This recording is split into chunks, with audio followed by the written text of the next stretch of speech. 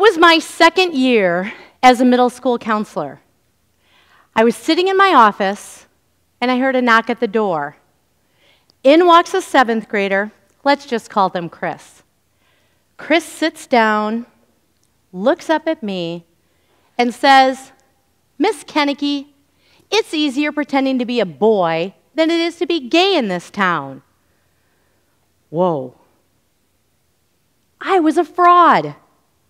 Here I have a seventh grader bearing their soul to me. I, at the time, was a 40-year-old woman of white privilege, and I still wasn't out to my students. A fraud. I looked over at my desk, and I saw a little orange sticker. The little orange sticker is from the Trevor Project.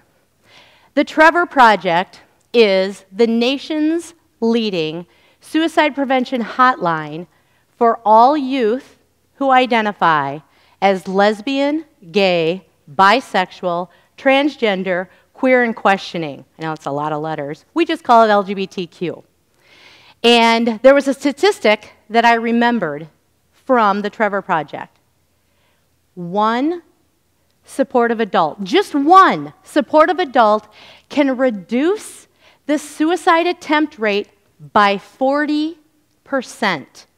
40%.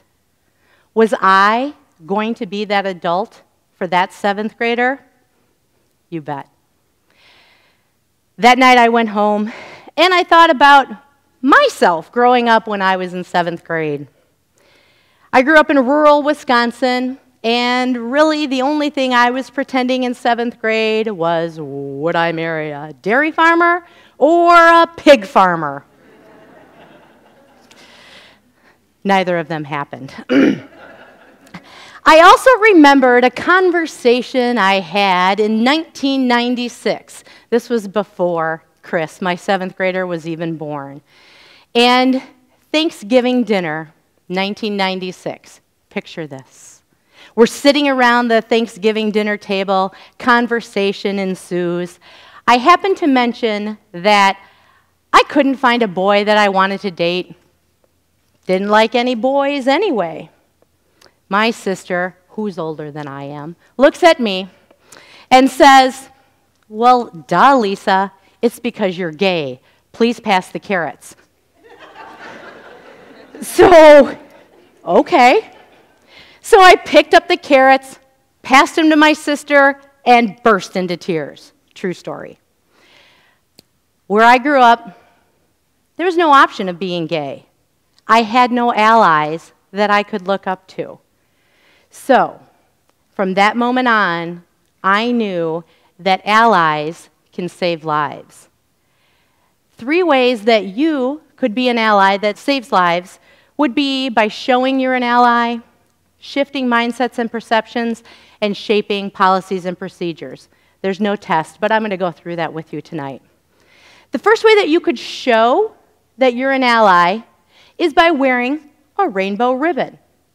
You don't have to go out and get a snazzy jacket like this, but if you want to, that's fine. You could also display a rainbow sticker or even a rainbow pin. Anything rainbow symbolizes to us in the LGBTQ community that you are an ally. You are a safe person. You are probably a friend. So we kind of like rainbows. I was reminded of this after a friend of mine sent me a text. She sent me a text saying that she had read one of my blogs that I had written regarding being an ally. And the article I had written talks about going out and wearing a rainbow ribbon, so she did just that. She went out that night, got herself a rainbow ribbon, put it on her lanyard, and she did a training for her new staff, an onboard training. And after that training, this is what she's telling me in the text. 2 people came up to her and said, "Thank you. Thank you for being an ally. We weren't sure what this company was going to be like and what this culture would be, but now we know that it's going to be safe for us because you are an ally. You are wearing a rainbow ribbon." the power of the rainbow. Allies save lives by showing that you're an ally. A second way that you can save lives is by shifting mindsets and perceptions.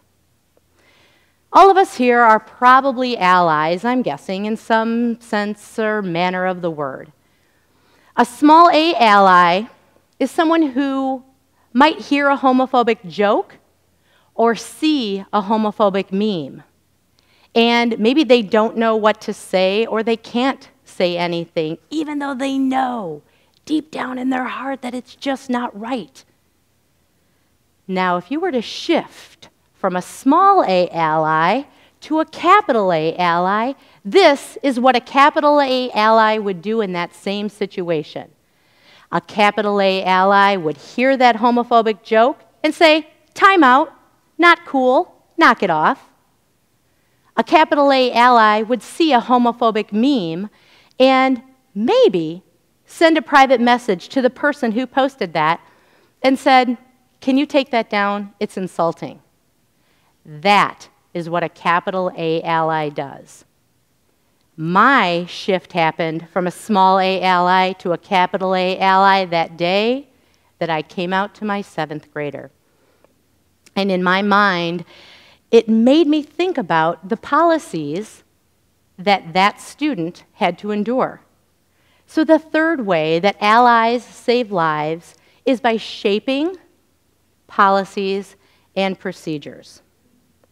My guess is that all of you at one time or another have filled out an intake form or a registration form.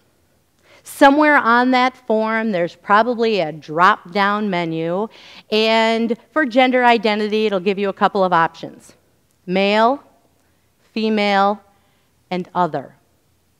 Now, I don't know about you, but I certainly wouldn't want to be considered an other. What if that word other were changed to the word custom?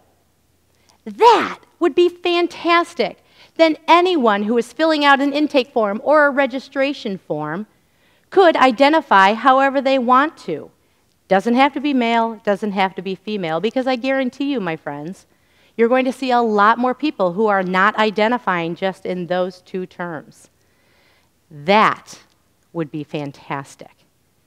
When I think about the places that I want to work, or even that I want to volunteer at, one of the first things that I do is I look at their policies. I'm weird like that. And in their policies, I take a look at their non-discrimination statement. Is sexual orientation, gender identity, gender nonconformity, are those things listed in their policies? Are they enumerated out? If so, I know that that is where I want to work, I want to volunteer, that's where I want to spend my time. So as we changed our policies for our 7th grader, I am so happy to say that Chris graduated with honors, going on to do great things. I encourage all of you to think about how you could shift from a small a ally to a capital A ally. Could you show that you're an ally? Maybe shift some perceptions and mindsets? If you can shape policies, that is fantastic. And I know that I've talked about the LGBT community, but just think about a different marginalized population, because if you show, shift, and shape for that population, you are an ally who will save lives. Thank you.